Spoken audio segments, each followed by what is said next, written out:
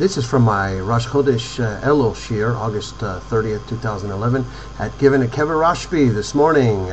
Baruch Hashem.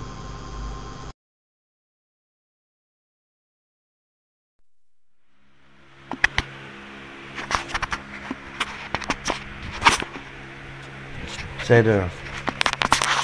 Shalom, Boker Tov. This is Reb Nati from Beit Shemesh. Rosh Chodesh Elul. King is in the field. He's there for us to go out and schmooze with him, so we should be rushing out to the field to make contact with our king. Unfortunately, we live in this construct called Olam Hazeh. We live in this world, and we have to overcome the delusion, the heresy-induced insanity, if you will, that's created by our own self-omnipotence. We are created in the image, we're told in the Torah, of a Kodesh Baruch Hu. He made us in His image. What does that mean? We're to emulate a Kodesh Baruch Hu in this world. The whole of creation was only created so that you and I could be put down in this world, and that we could do simsum, that we can constrict ourselves like a Kodesh Baruch Hu constricted himself, we're told by the sages, to create the whole of the universe. We have to come here and become bittul.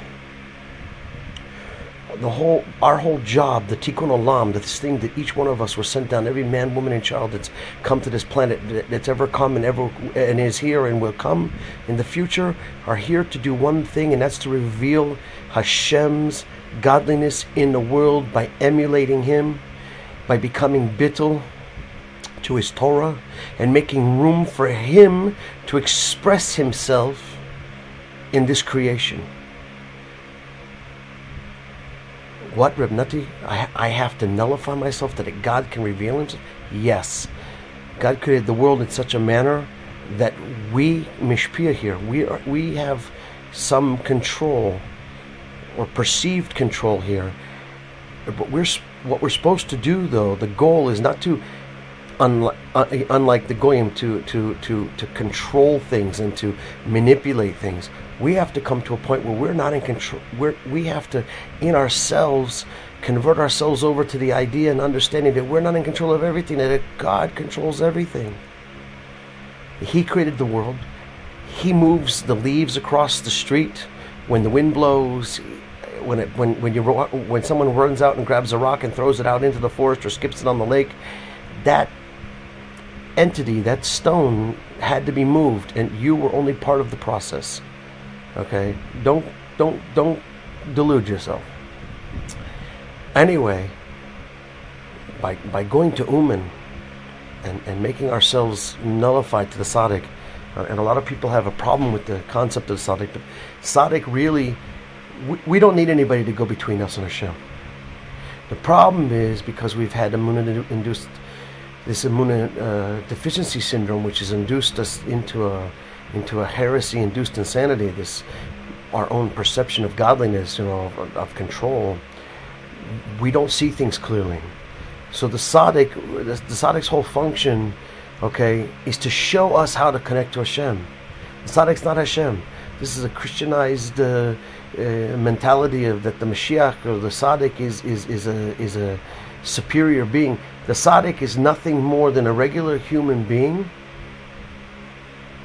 who has made himself bittul and connected to the Kodesh Baruch Hu, and that he's mevatel all his ratzon. He's nullified his ratzon totally, okay, to follow the will of the Creator. He reveals godliness in the world. He took Moshe Rabbeinu going up on Har Sinai, because this is the way God willed it, to bring God's revelation to the Bnei Yisrael in the desert. Okay? And Ruta the Tata, we say in Chassidut, right? There has to be an energizing, an arousal from below. We have to, the only thing that we have free choice over, mind you, is whether we're going to be bittul or whether we're going to exercise our egos, okay, in creation. We can exercise our egos here for 70, 80 years, okay, 120 years, and accomplish nothing except for concealing God's essence, His godliness, His light, in the world and making it more difficult for every other human being and every other part of the creation to exist. Okay? We need to nullify ourselves to the point that we don't have a shadow. Okay? One of the ways we do this is by going to Uman, doing what the Tzaddik told us. Rabbi Nachman ben Breslov told us that if we come to Uman on Erev Rosh Hashanah and we give some tzedakah, which is breaking our ratzon, the tzedakah, and saying 10 kapitel Tehillim, the Tikkun Klali, okay, these 10 special psalms that Rabbeinu came to realize and revealed in the world that help to rectify our mistakes. By doing this, we show the whole world that we believe in a Kodesh Baruch Hu. And this is a tikkun for arrogance, because it says, I and an arrogant man can't live in the same world together. What does that mean? I and the arrogant, there's plenty of examples of arrogance in the world today. Just look at the news, God forbid. Don't look at the news. But the fact is there's enough revelation of man's self believed omnipotence, his control over nature, control over this. Look, we can leave the earth, we go up to the space station, we can do this. It's all arrogance and kefira, people. Everything that happened to us in our lives from this second backwards is all based on arrogance, because when we remember it. I did this and I did that. I didn't do anything. Kodesh Baruch Hu did it all.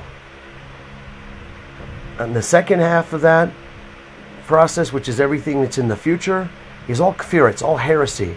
I will do. We will do. We are going to do. Right? We don't know if we have tomorrow, and let alone 10 minutes from now. We don't know what we're going to do. So it's a heresy. It's something that's not true. Okay. These two things are negative midot that feed negative energy in the world. Okay, as it were. We end up feeding the klipa, the very klipas, the very things that the shells, these husks, this crust, this intervening spiritual substance that we create through this mentality and the actions that come about through it. We end up concealing Hashem in the world. We conceal Him from the world completely. But Hashem has mercy, and every year in elul, it says the king is in the Sedeh, he's out in the field, he makes it easy for us to approach Him. So don't waste these 30 days that we have, the next 29 days that you and I have in the world, okay, with things that are going on crazy at such a staccato pace now of events, natural disasters and storms and financial collapses and political upheaval. I'll say it to you again, there is no political, financial, or military solution to spiritual problems. The essence of our problem is spiritual. So if that's true, we have to look at the essence of these two negative midot that we just spoke about. One being arrogance, ga'aiva, okay, which says it drives God from the world, because God says that I and an arrogant man can't live in the world together. God leaves. He takes away His blessing. You receive only the minimal life force it takes for you to continue to sustain your life, which means you are now living under the curse, just surviving the curse, okay, and praying for to be anesthetized, spiritually entertained and deluded, so that you can just deal with the pain, what I call hospice mentality. We delude ourselves with those sports programs and the news and the soap operas and the movies and the traffic and the shtus and again, all these man-made created delusions of grandeur in the world. What we need to do is mavatel. We have to cancel this out so that we reveal godliness in the world, because when we reveal godliness in the world, things get easier for the whole world. The animals even receive, the grasses in the field and the trees, out in the forest, all receive more life force when you and I nullify ourselves completely as much as we can, and connect ourselves to the tzaddik and emulate God's example in the world. He created Tzimtzum out of His love for us, out of His desire to have a creation. He withdrew Himself from a certain part of creation, as it were. Okay, He filtered Himself out in a limited way. His light still comes down, or none of us would be animated. We wouldn't be here at all. We wouldn't exist at all. Okay, He pulled back the Or Ein Sof and made room for us. God, that's what God wants from us. It's simple. He wants us to pull back from ourselves and create a space for Him to grow, to reveal Himself in the world. In our financial situation, to be less reliant upon work and upon investments, and certainly we should not be relying on buying lotto tickets. Okay, this is serious gambling of any sort, and I'm not talking about I'm not trying to browbeat anybody, but gambling is like a huge pagam be'emunah. We have to believe that God will provide for us. Money, it was created in the world for us to give tzedakah, for us to give it, to now convert this very physical manifestation, the goods we need, the food we eat, the clothes we wear, to give it over to somebody else who's in need. This is also a manifestation of godliness in the world. Three things. We're going to the geula comes by tshuva, tzedakah, and unrestricted deeds of kindness. Okay, total giving of oneself. Again, a nullification process. This cancels out the spiritual power of Esav, which keeps us in galut, which gives koach to the United Nations and all the westernized Christian nations that we're being plagued with right now, with all the events that are going on in the world. They still focus only on the fact that Jews exist in Eretz Yisrael. Okay, the nations want to take Jerusalem away from us. Don't kid yourself. We're unfortunately going to see this very soon if we don't do tshuva. Okay, so we can cancel this out. We don't need armies and we don't need politicians to do this, and we can cancel this out by bringing our gaiva, our arrogance under control, and canceling it out and realizing that God does it all. Hashem is enod milvado, right? The second thing is periadam, which is this. We want to be unconstrained. And this is a negative, the negative meter. You see all the immorality in the world today, and people rebelling, kids rebelling. It tells us a Mishnah Sota that the generation just prior to Mashiach is going to be a very rebellious generation. It says in Parshat Hazinu, I believe, in the Chumash, which we're coming up to the reading here soon. It says that it'll be a door of reversals. Okay. They're going to the generation is going to reverse. It's going to turn around on itself. Okay, so this is the spiritual klipa of Ishmael, and this is how we as Jews, God-fearing people, we give chizuk to the very thing that keeps us in galus right now, and is persecuting us physically in the land of Israel right now and around the world. We give chizuk to it by this nature of periodum. So to cancel it out, we must learn and teach Shulchan Aruch. Again, another stage of bittul, which takes care of, arrogance. It also, now we become submissive and bring ourselves under control, which is the opposite of being unrestrained. We restrain ourselves. Again, just like God made us tzimtzum, He restrained Himself. He filtered His laws, His being. He created His law to be able to give it to us in a palatable form at this level of creation. God gave us the secrets to connect to Him, and it's called the Torah. Okay, Shulchan Aruch, Rabbi Nachman says that we have to learn minimum two halachas a day.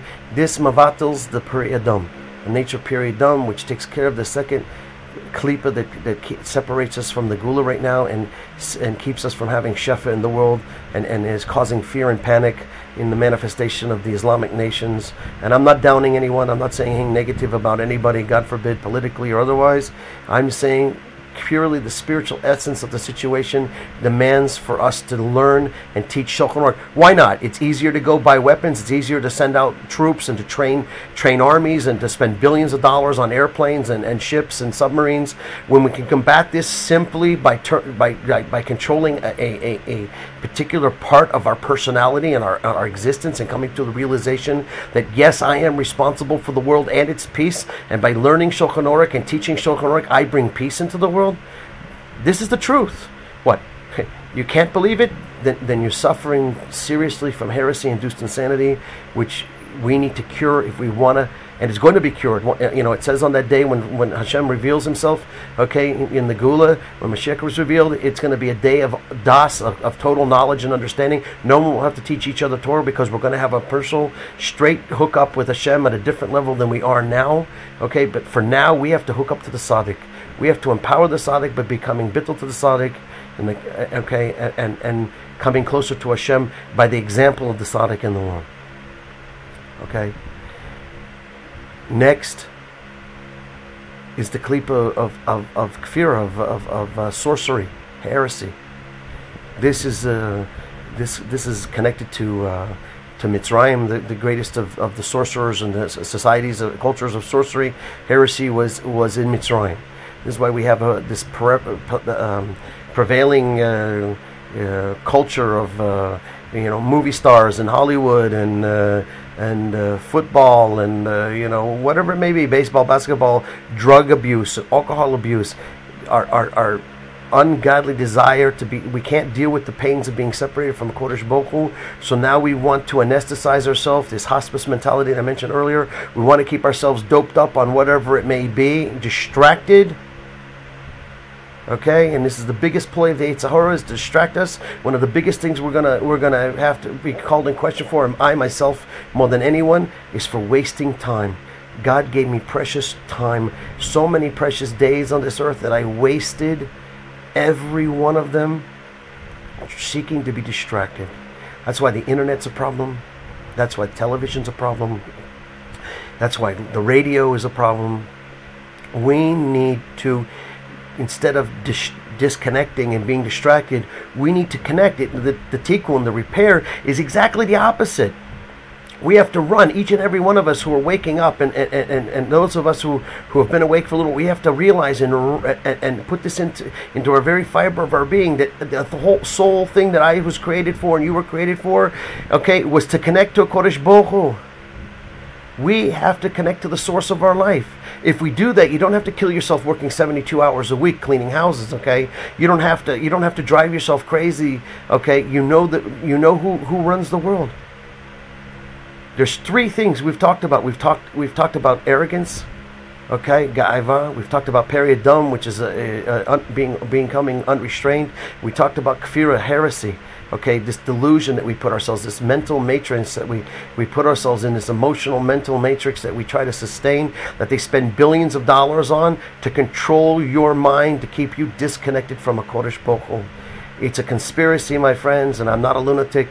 It's a conspiracy of highest order. You have to understand that the Yetzer Hara has been working on this for thousands of years to do one thing and one thing only, to keep us distracted from a Kodesh Baruch Hu, so that we do not achieve our tikkun in the world, tikkun olam. Because when the world gets to tikkun olam, then, okay, on its own, it comes in our reunion with the Kodesh Baruch Hu and the Shekhinah comes in a very sweet and loving manner. But if we fail to complete tikkun olam, Hashem's going to help us. Only we may not like it too much, because your delusions are going to be stripped away in front of your eyes. You're going to be physically taken away from your addictions. Okay, it's going to be that you're going to be physically forced to connect to Hashem. Do we need it, people? Do we need earthquakes and typhoons and tornadoes and political upheaval to bring us to the das, that there's a God in the world, and if we don't do this soon, we're going to come to a place where we're going to be totally helpless. We're going to look around, and the money that we have in our pockets that we've stockpiled the paper's not going to be worth anything. Okay, to walk into a store to buy a loaf of bread for your kids who are hungry. Okay, that we're coming to a situation in the world, and I'm not a lunatic. If you just glance at the news, okay, you'll see that things are happening today that have never happened in history before. Each one of them separately have happened in an isolated location, but we're seeing it on a global level, that all these things are coming together simultaneously. So here I am, investing my time, being bittul to my ratzon, trying to bring a message out, this road to reality, I call it, waking up and connecting to a Kodesh Baruch Hu. What do you got to lose, people? What do you have to lose? You got 29 days in elul to start to convert yourself over to a new system, which is being brought upon us anyway against our will. Disconnect. Turn your phone off. Turn the computer off. Stop the car at a rest area. Get out. Take a walk. Breathe some air. Talk to Hashem. Watch a bird eat. He doesn't have any fears. He eats because God provides for him. The cats in the dumpsters I see in the city here in Israel, they eat. Unfortunately, and not in such a clean situation, but they eat. God provides for them. God provides for them. From the smallest amoeba to the largest of the whales, God provides for each and every one of them. Everything that every life needs, every blade of grass, and the multitude of different types of grass, God gets each one of them exactly what they need. The nutrients and vitality that they need to grow and express His godliness in that form in the world. Think about it. Think about it. I'm going to Be'ezrat Hashem to be together with thousands of other Jews who are like-minded, Baruch Hashem, that we want to sweeten the judgments in this world so that we can make the world better for everyone, Jew and Gentile alike. When Jews do what they're supposed to do, and when the Gentiles understand that, and they facilitate that by keeping the 7 Noahide commandments, okay, when they come to that realization, we all start to line up with the vibration, or it could become fine-tuned. You can have a guitar, but if it's out of tune, it doesn't sound well. We become tuned, spiritually tuned, and we start to play the most beautiful and wonderful symphony. This is what God. He longs for it. He longs for us to play this 7 billion part harmony, right? Each one of our souls sings a cappella bayachad, together. We sing a song to Hashem. Let's get in tune. Let's get in tune with Hashem. Let's get in tune with nature. Let's get in tune with each other. There's many different levels of being in tune. Okay? Let's decide to sing together. Let's sing God's song this 29th of September. Okay, Erev Rosh Hashanah. Okay, the last day of Elul. Let's sing a song to Hashem. Ata Melech. En od milvado. There's nothing else but Him. Let's help bring and resonate a song in the world that everyone can hear, that He is God. Hu Elohim. Okay? He is God. I'm not God. The UN's not God. Obama's not God. Okay, the Ayatollah Khomeini's not God. The monks in Tibet aren't God. I'm sorry. The Pope's not God. Okay? The sun and the moon and the stars aren't God. They're all manifestations of Hashem. Okay? But there's only one Elohim. Okay? There's only one God, and He's the King that's in the field. He makes Himself accessible during the month of Elul. So take advantage of that. Again, what do we need? Tweets? I have to send Twitters out every day. Boom, boom, boom. Come on, remember. If you think about it, we as Jews, we have to say 100 blessings a day, right? Right? If you divide it out, it's every 8 minutes we have to think about Hashem. So take a couple of minutes, take a moment, disconnect from this distraction, connect to a Kodesh Baruch Hu. Spend 5 minutes talking to Him. That's it. 5 real minutes in the world. And in that way, maybe each one of us will merit to have 5 minutes of truth in each day. Work on it. You'll find yourself getting addicted to it. 5 minutes turns into half an hour turns into an hour turns into 6 hours. Some of us, we long to be able to spend 24 hours awake talking to Hashem. But we have to sleep, so let's spend 18 hours a day talking to Hashem. Let's make even our work, everything we do, a conversation to Hashem, because everything that we experience in our life is God's conversation with us. If you tune in and you pay attention to your wife and kids tell you, and the things you see and hear during the day, you'll come to an experiential knowledge of starting to see Hashem in the world.